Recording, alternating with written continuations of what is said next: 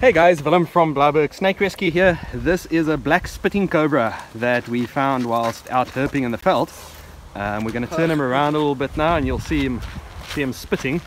I've got about a couple of mouthfuls already, but it's quite a big snake. You'll see the head is a lot larger than a Cape Cobra's head, for example, would be. And we'll see if we can get him to spit just a little bit now. He's going to rear up, just warning us, and just give him a second. Oh, there we go. Don't know if you can see that.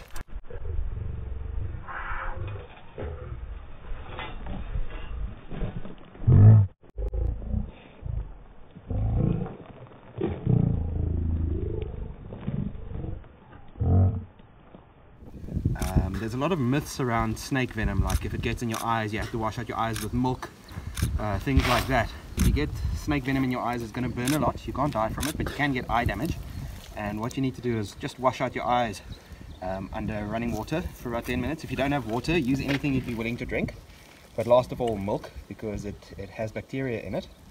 And then get to the doctor as quickly as you can afterwards. Bosluis? Ja, ek het 'n paar nou net vir my afgehaal.